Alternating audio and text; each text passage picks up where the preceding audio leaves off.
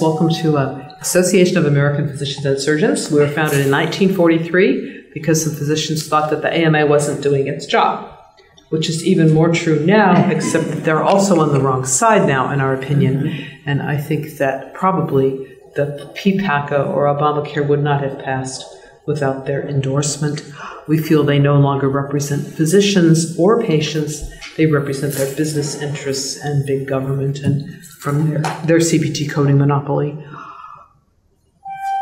A lot of people complained that the congressman didn't read the bill, but they didn't really have to read very much of it to know that it basically outlaws true insurance. If you get to page 10, you can see that the president's promise that if you liked your insurance, you could keep it was a lie, except in the very restricted sense. You might be able to keep it if it met the criteria for being grandfathered for a few years, or unless you got a waiver from the Queen Sebelius at HHS.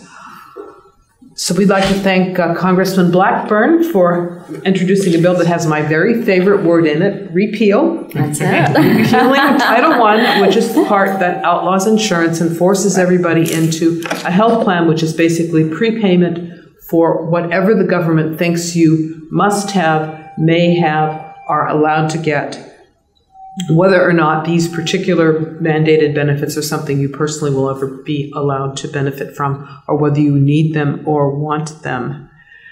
So I think that we are very much in favor of that, of her proposal. Notice that the whole affordable is a joke. You cannot make something affordable by making it more expensive.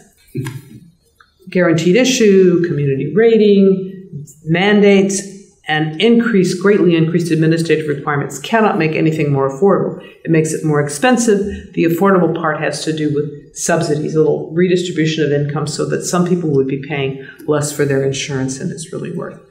So we will let Congressman Blackburn go first, and then we'll have Dr. Keith Smith from Oklahoma. We talk about transparency. He is really doing it. Great. And it is honesty, it is posting prices. We cannot have a free market in medicine without honest prices and honest accounting so that people can tell what's going on. So Congressman Blackburn, if you'd like to start.